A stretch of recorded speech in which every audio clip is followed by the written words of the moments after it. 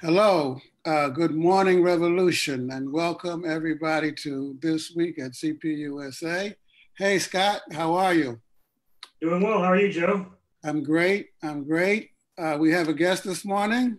Yep, we are joined by Aida Tuma-Sliman, who is a member of Israel's Knesset from the Hadash Coalition, also a member of the Communist Party of Israel, and she chairs the Knesset's Committee on Welfare and Employment. Welcome, Aida. We're very happy to have you here. Hi, Aida. Hi. It's so good to be talking to you, Scott and Joe. Thank you for hosting. Yes, of course. Well, Scott, we have some questions for Aida. Yeah. Well, so we thought we might start off just asking about the response to the COVID crisis in the United States has been both catastrophically bungled and, shown a major rise to power or advancement of the power of the far right. What's it been like in Israel? How has the response been? Well, it looks like in many other issues, there are a lot of similarities between the situation in the United States and in Israel, at least in the policies. But this time it was a little bit different because I have to admit that we did not have the pandemic very widespread as we expected. It can be either because of, nobody can explain exactly why we had it in a, let's say, severe way, no more. And it is always very bad when we lose people, but it was around 250 people only who died because of the pandemic. And most of the cases are already recovering and doing fine. Some people are saying now we are in the situation of actually getting through the situation and getting back to the normal life. Some people say the Israeli Netanyahu's government had dealt with the issue in a good way. Health-wise, we might be in a good situation. Economically, socially, we are expecting a huge crisis that is still in front of us. And some other people would say, well, it's in the whole region, the pandemic was not that bad. If you look at Egypt, if you look at Jordan, at Palestine, at Cyprus, you can see that in our region, on that side of the world, we were not hit badly with the pandemic. Well, let's wait and see. But politically, I have to say that Netanyahu used the COVID-19 crisis in a very criticized way in order to bring together for another time a government, a very right-wing government, and to use the issue of crisis and we need to be united and all of that kind of discourse in order. So right wing is right wing everywhere. Could you walk us through what has happened? So, if we measured the democracy of a country by the number of elections it has, Israel would be in the forefront of the world. So could you walk us through what has happened since the last round of elections, the sort of power sharing agreement between Netanyahu and Gantz that I haven't understood very well, I don't think? Well, everybody is trying his best to understand what happened and what is happening still. Because to tell you the truth, it is a very a strange situation. This time, elections in Israel were reflecting the deep political crisis and not the democracy for sure. We were almost in a deadlock where no one is able to compose a government because none of the two wanted to take the Palestinian citizens of Israel into the equation, meaning none wanted to have any kind of talks or a coalition with the representatives, us of the joint list, which is mainly representing the Palestinian citizens of Israel. But this time, in a very strange way, we managed to bring more and more Jewish forces to vote for the joint list. Nobody wanted to get near us, neither Netanyahu nor Gantz, and they had to, it looks like they were forced into that kind of coalition. Since then, they are trying to form the government. They had to bring changes into 4 basic laws, which are basic law in Israel is instead of the constitution. It's the basis for the future constitution. They changed 4 laws, basic laws, in order to enable their coalition to be accepted. They twisted, yes. Wow, that's... Yes. So and they did it like in a very drastic way, not even giving a chance to the people to discuss the changes that are happening in the regime, let's say, in the democratic formal regime that existed till now. So now what will happen? Yes. Oh, no, please continue. I'm sorry. The government is still officially not brought to be voted on in the Knesset. We were supposed to do that on Wednesday. They did not manage to finish all their internal issues because, you know, they are, especially the Likud is in a deep problem. They don't have enough positions for all their senior members. So there's a huge clashes inside the Likud at Netanyahu's party. They postponed it to Thursday, which was yesterday. We traveled to Jerusalem in order to participate in the voting in the parliament. They opened the session and immediately closed it down because there was another crisis inside the Likud party. So now they are talking about bringing it into voting on Sunday. Let's wait and see. Wow, that's I hadn't understood the sort of depths of the dysfunction within Likud. That sounds extreme. I was really interested to hear that more and more Israeli Jews voted for the joint list.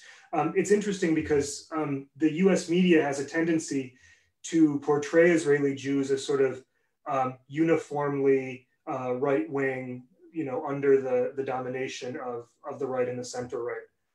If I could add to that, Ada, when we met last time, you indicated that the Labor Party had lost a lot of support and that Hadash and the joint list was now able to position itself as a genuine left alternative. I wonder if you could add that to your Scott's question. Yeah, well, I think there are real changes that are happening in the political map in Israel. The traditional, what was so-called Zionist left in Israel is crashing down. Actually, there is a polarization in the political map that is bringing more people under or around center to the far right wing in Israel, and other groups who are understanding more and more that the Zionist left parties have never really played a real leftist alternative to the right wing, and they are losing their faith in these parties. Look what happened after the last election in March, where first of all, both Meretz and the Labour Party had to join together because they were both afraid that they will never go beyond the threshold. They went together And actually, they did not manage to bring more than 6 members. While, for example, the joint list had got and gained 15 members.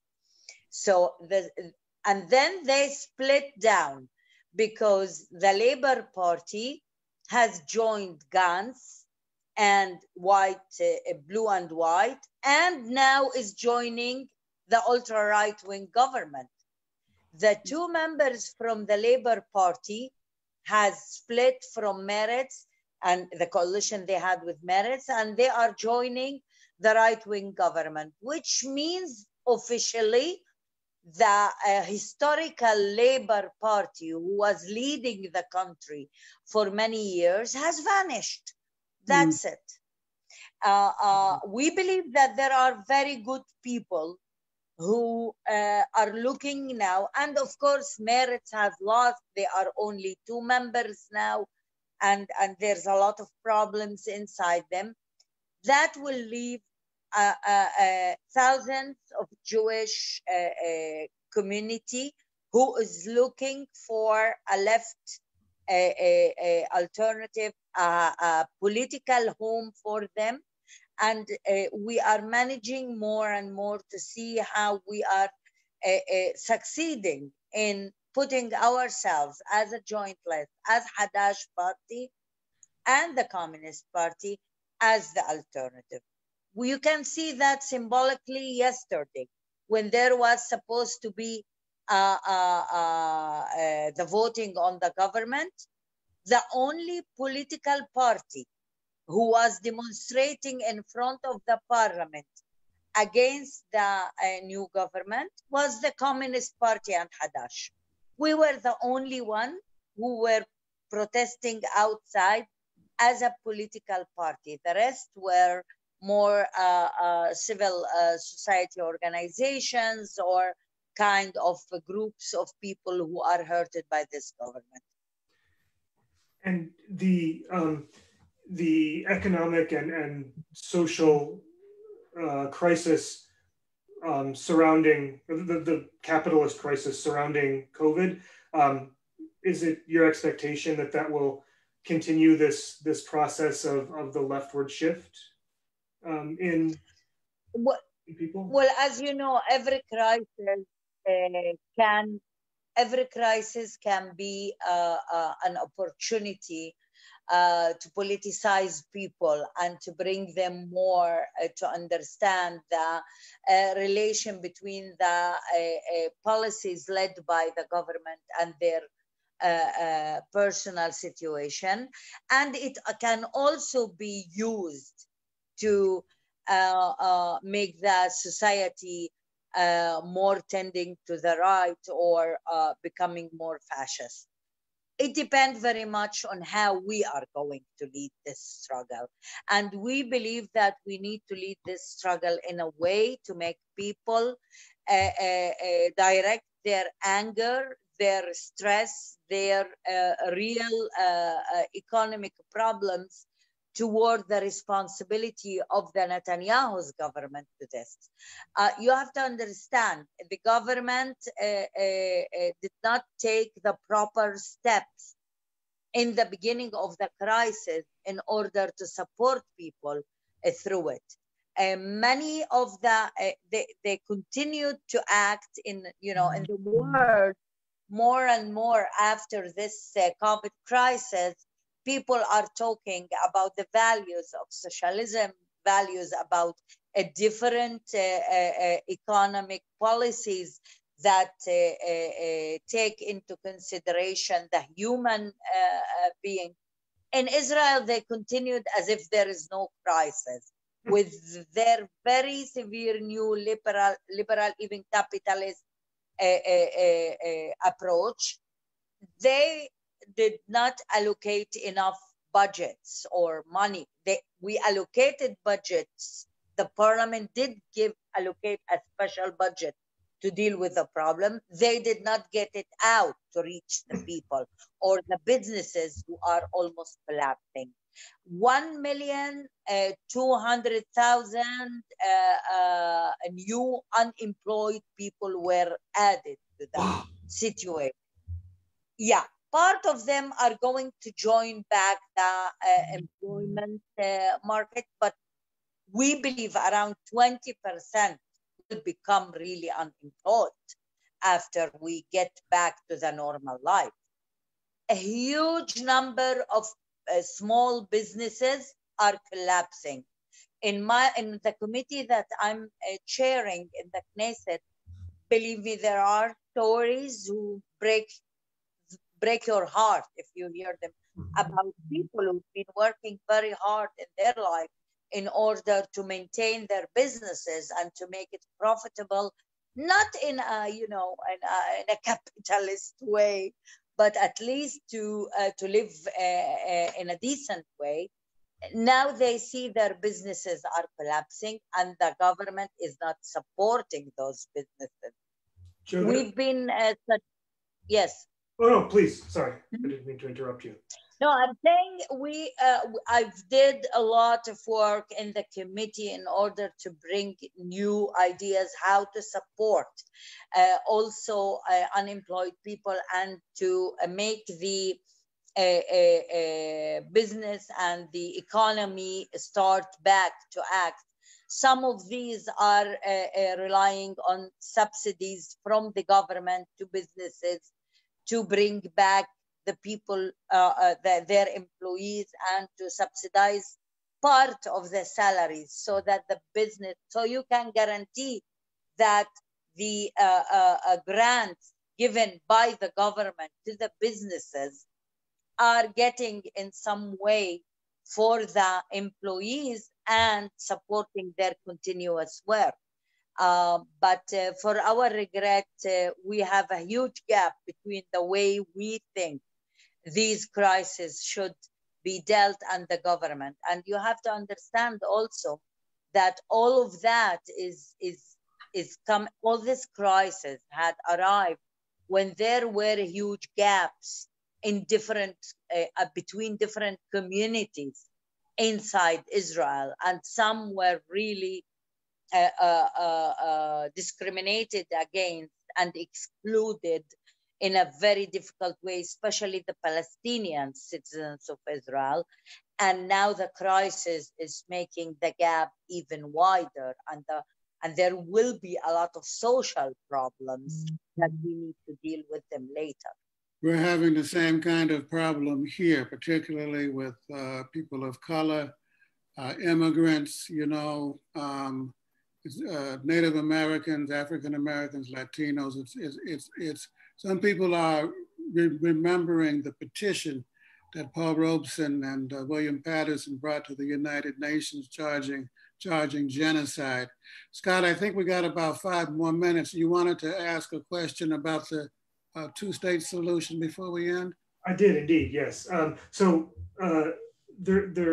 been hearing from people that, the support for the two-state solution is declining, that some no longer see it as realistic. What is faced with the, this renewed push for the annexation of the settlements and the so-called Trump peace plan, what is the perspective now on the two-state solution, and what is the fight surrounding it? Well, I would differentiate between losing support for the two-state solution or stopping or less people are supporting, and the fact that more people are losing hope. There's a difference. People, it's not like people do not believe that this is the proper solution.